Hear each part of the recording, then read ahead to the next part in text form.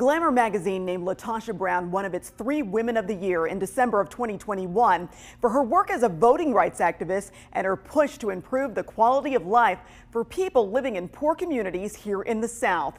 Brown uses her powerful voice to affect change in more ways than one. Well, the first thing I did right was the day I started to fight. Keep your eyes on the prize and hold on, hold on. Whether it's through singing, songwriting, or her many speaking engagements, Brown says a commitment to social justice is her birthright. You know, I grew up in Selma, Alabama, so I was surrounded by people who were a part of the voting rights movement. It was a part of my history, it was a part of the people around me. And there was always something in me, I just say, even from a little child. I was a little girl that would jump in the fight with the big boys, fighting with the little boys. I don't know, I often say, I was like, I really had some courage as a little girl, because I don't know what I was thinking, right? But I never like to see people abuse their power towards others. The Auburn University Montgomery grad co-founded Black Voters Matter in 2016. The group focuses on challenging voter suppression laws. This year, it's partnering with other Alabama groups to launch 1 million for voting rights. It's an effort to get 1 million voters to the polls ahead of the midterm elections. I do believe that there are more people paying attention.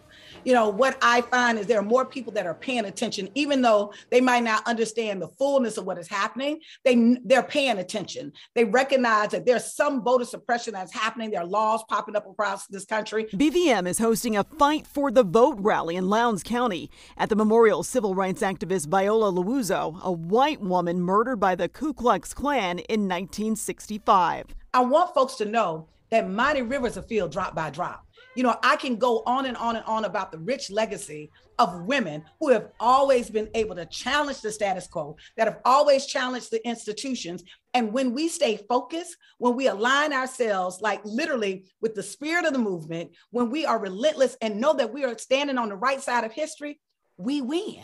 We always win. Brown is in demand as a political strategist and fundraiser, but music is always in the mix.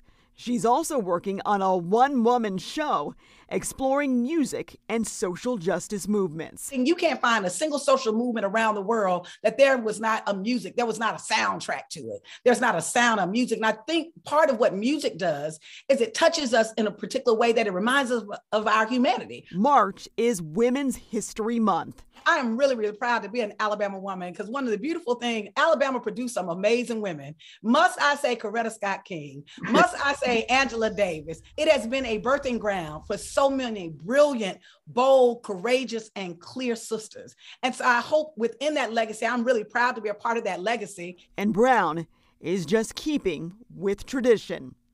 Carla Wade, WVTM 13.